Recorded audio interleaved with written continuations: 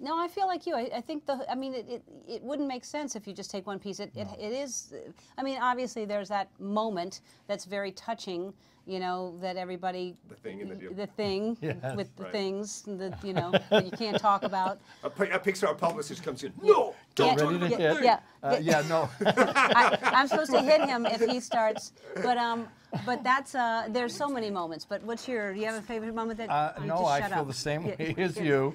In the whole, I like to appreciate it in the whole entirety of the movie. Will you take a question from a viewer? Yes. Here we go.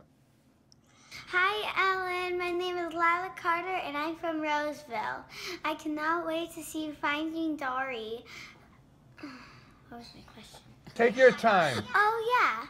I forget a lot of things like Dory. Do you have any suggestions how to remember things? Well, first of all, what's her name? She's adorable. That is Lila from Lila. Roseville, California. Lila, you're adorable.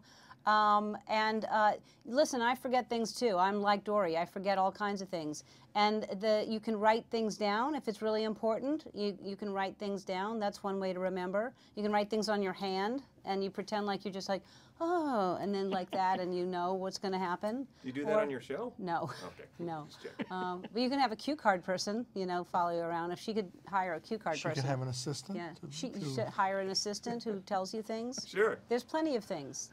All right, Ed, I don't want to leave you out. So, not as adorable. No offense, sir, but Hi Ed, if I had 7 tentacles, I'd probably make food a hell of a lot quicker. If you had 7 tentacles, what would you use them for?